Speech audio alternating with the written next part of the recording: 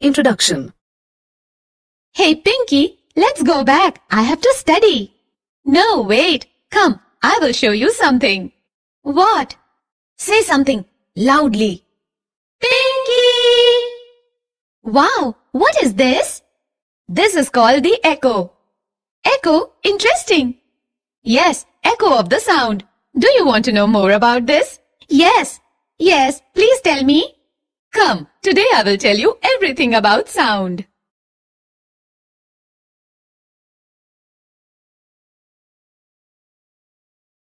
Objectives. At the end of this lesson, you will be able to understand the production of sound, understand the propagation of sound, write the characteristics of sound waves, understand the reflection of sound, define echo and reverberation, describe sonar, and explain the structure of human ear.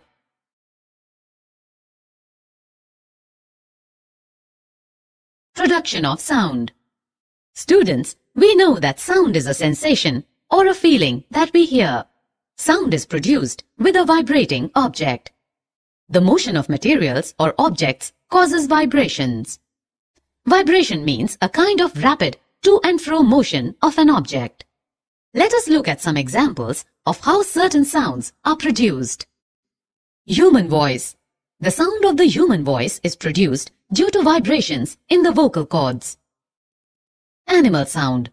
When a bird flaps its wings, a sound is produced. Bees buzz as they fly because of the rapid movement of their wings. Their wings make the air vibrate, producing a buzzing sound. Musical sounds. Musical instruments produce many different sounds in various ways. Some instruments need to be struck by an object in order to produce a sound, while some instruments, such as a harp or a violin, produce sounds when one or more of their strings are plucked, causing them to vibrate.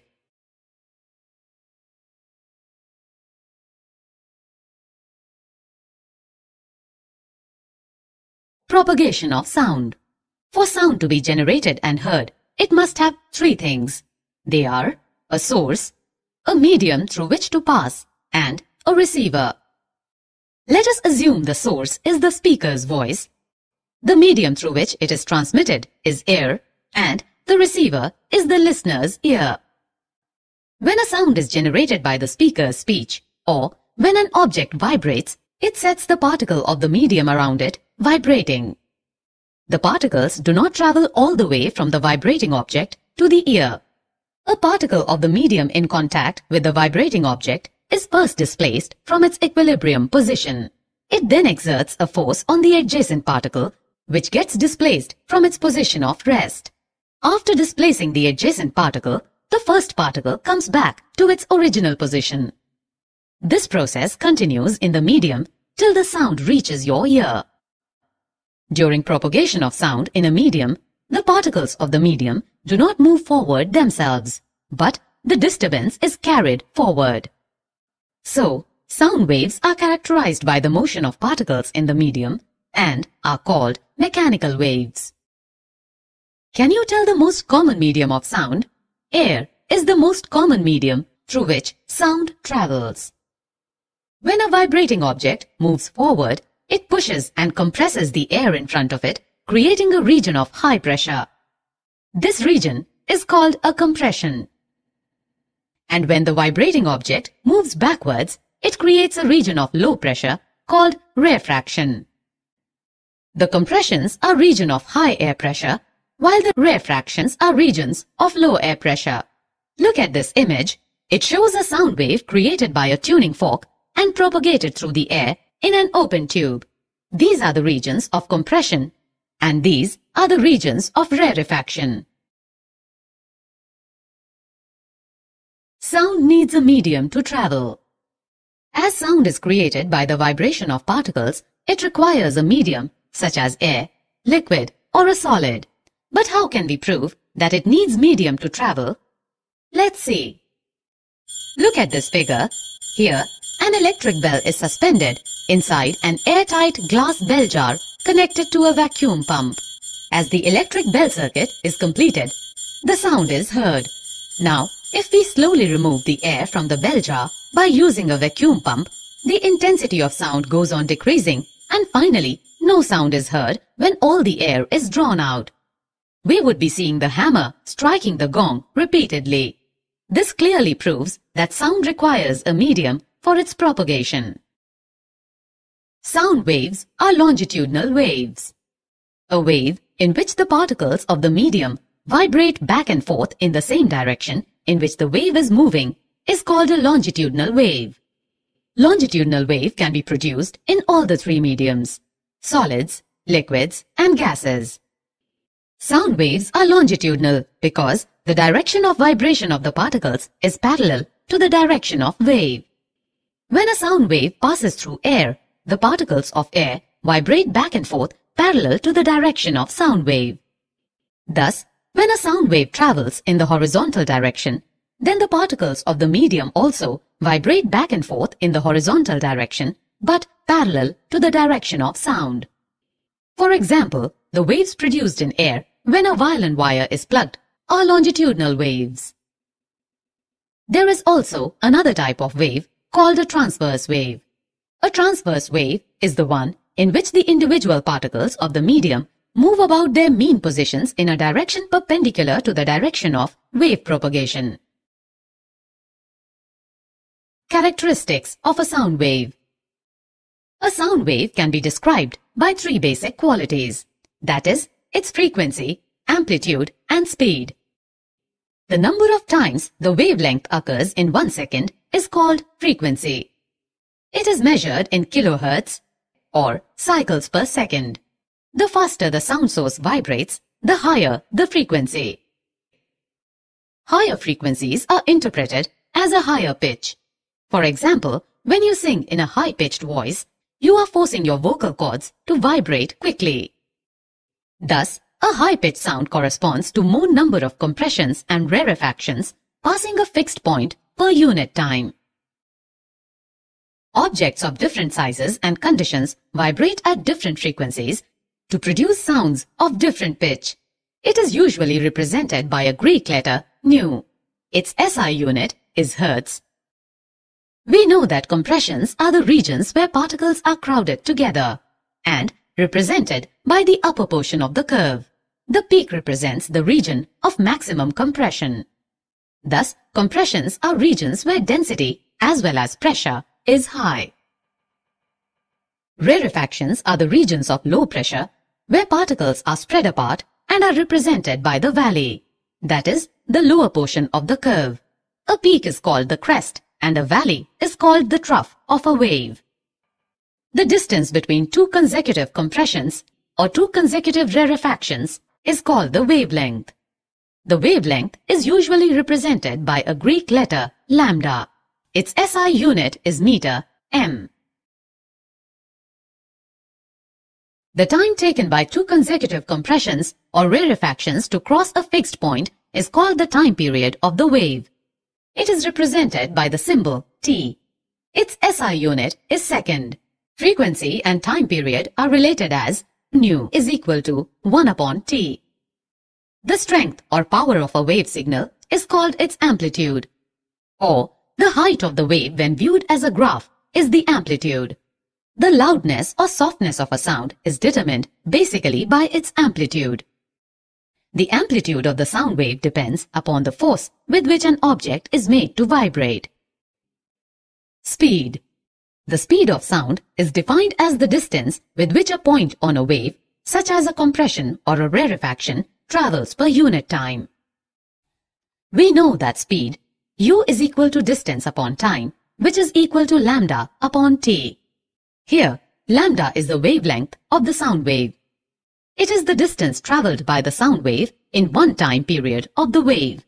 Thus, u is equal to lambda into nu. That is, speed is equal to wavelength into frequency.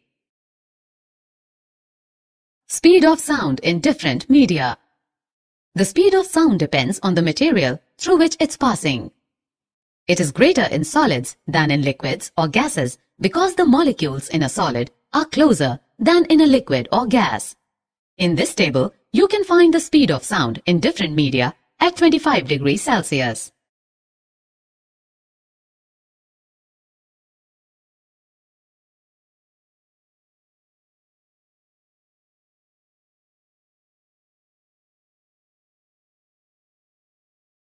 Reflection of sound. Like light, sound also gets reflected at the surface of a solid or liquid. The reflection of sound follows the same laws as for reflection of light. Angle of incidence is equal to the angle of reflection. The incident wave, reflected wave and the normal lie in the same plane. Sound waves can be reflected by large, hard, smooth, vertical and faraway surfaces. Example, walls, buildings and cliffs. Echoes are produced by the reflection of sounds from such surfaces. The sensation of sound persists in our brain for about 0.1 second. To hear a distinct echo, the time interval between the original sound and the reflected one must be at least 0.1 second. If we take the speed of sound to be 344 meters per second at a given temperature, say 22 degrees Celsius in air, the sound must go back to the obstacle and reach back the ear of the listener on reflection after 0.1 second. Hence, the total distance covered by the sound from the point of generation to the reflecting surface and back should be at least 344 meters per second into 0.1 second is equal to 34.4 meters. Thus, for hearing distant echoes, the minimum distance of the obstacle from the source of sound must be half of this distance, that is 17.2 meters. This distance will change with the temperature of air. Echoes may be heard more than once due to successive or multiple reflections.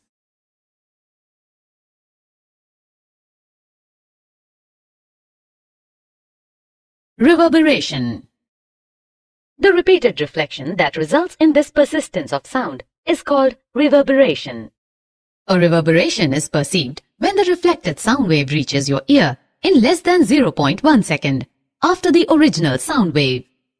For example, a sound created in a big hall will persist by repeated reflection from the walls until it is reduced to a value where it is no longer audible. Let's now solve a problem.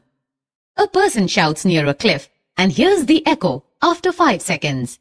What is the distance of the cliff from the person if the speed of the sound, v, is taken as 300 meters second raised to the power minus 1? Given that the speed of sound, v, is 300 meter second raised to the power minus 1. Time taken for hearing the echo, t, is 5 seconds.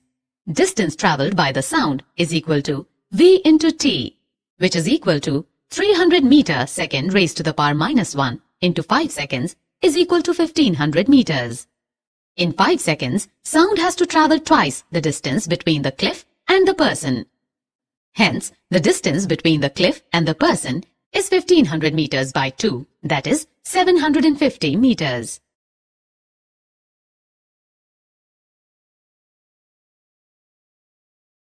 Range of hearing.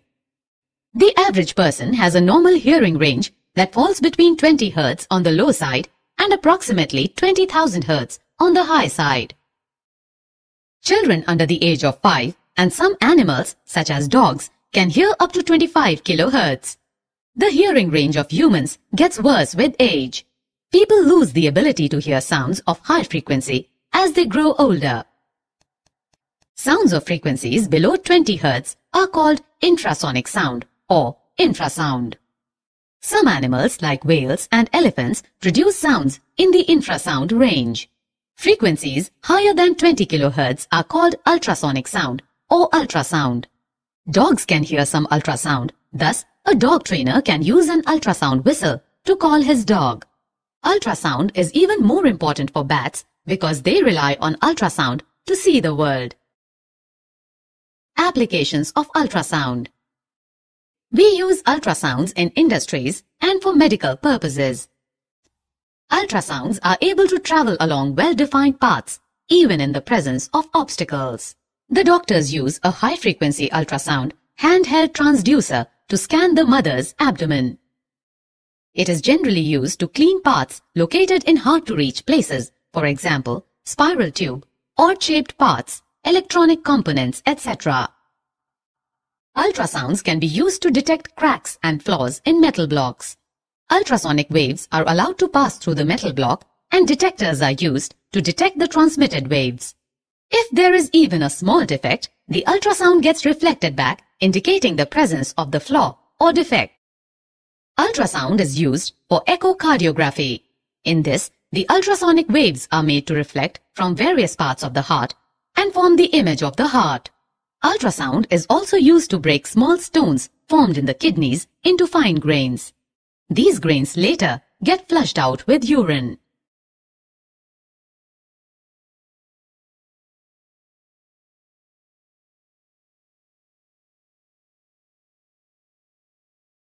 Sonar.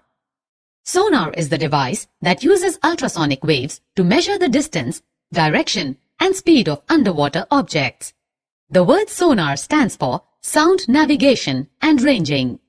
Sonar consists of a transmitter and a detector and is installed in a boat or a ship.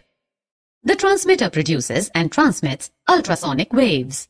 These waves travel through water and after striking the object on the seabed get reflected back and are sensed by the detector. The detector converts the ultrasonic waves into electrical signals which are appropriately interpreted. The distance of the object that reflected the sound wave can be calculated by using echo ranging method. Let the time interval between transmission and reception of ultrasound signal be t, and the speed of sound through seawater be v. The total distance, 2d, traveled by the ultrasound is then 2d is equal to v into t. This is the echo ranging method.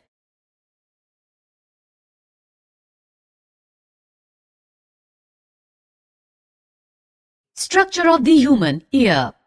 The ear consists of three basic parts: the outer ear, the middle ear, and the inner ear. Each part of the ear has a specific role in the task of detecting and interpreting sound. The outer ear is called pinna. It collects the sound from the surroundings. The collected sound passes through the auditory canal. At the end of the auditory canal, there is a thin membrane called the eardrum or tympanic membrane. The eardrum moves inward and outward as the compression or rarefaction reaches it. In this way, the eardrum vibrates. These vibrations are amplified by the three bones, namely the hammer, anvil, and stirrup in the middle ear. The middle ear transmits these vibrations to the inner ear. Inside the inner ear, the vibrations or the pressure variations are converted into electrical signals by the cochlea. These electrical signals are sent to the brain via the auditory nerve, and the brain interprets them as sound. Did you know?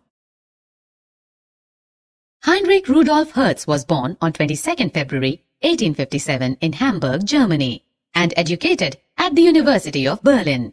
He confirmed J.C. Maxwell's electromagnetic theory by his experiments. He laid the foundation for future development of radio, telephone, telegraph, and even television. He also discovered the photoelectric effect, which was later explained by Albert Einstein. The SI unit of frequency was named as Hertz in his honor. Hearing aid. People with hearing loss may need a hearing aid. A hearing aid is an electronic, battery-operated device. The hearing aid receives sound through a microphone. The microphone converts the sound waves to electrical signals. These electrical signals are amplified by an amplifier. The amplified electrical signals are given to a speaker of the hearing aid. The speaker converts the amplified electrical signal to sound and sends to the ear for hearing. Summary. Let us summarize what we have learned. Sound is produced due to vibration of different objects. Sound travels as a longitudinal wave through a material medium. Sound travels as successive compressions and rarefactions in the medium. Sound cannot travel in vacuum. The distance between two consecutive compressions or two consecutive rarefactions is called wavelength, lambda. The time taken by the wave for one complete oscillation of the density or pressure of the medium is called the time period, t. The number of complete oscillations per unit time is called the frequency, nu is equal to 1 upon t. The speed u, frequency nu, and wavelength lambda of sound are related by the equation u is equal to lambda into nu. The speed of sound depends primarily on the nature and the temperature of the transmitting medium.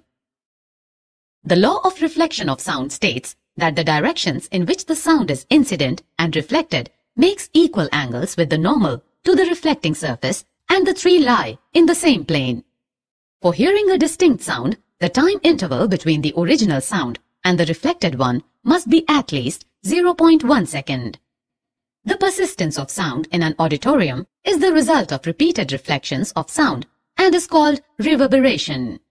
The audible range of hearing for average human beings is in the frequency range of 20 Hz to 20 kHz.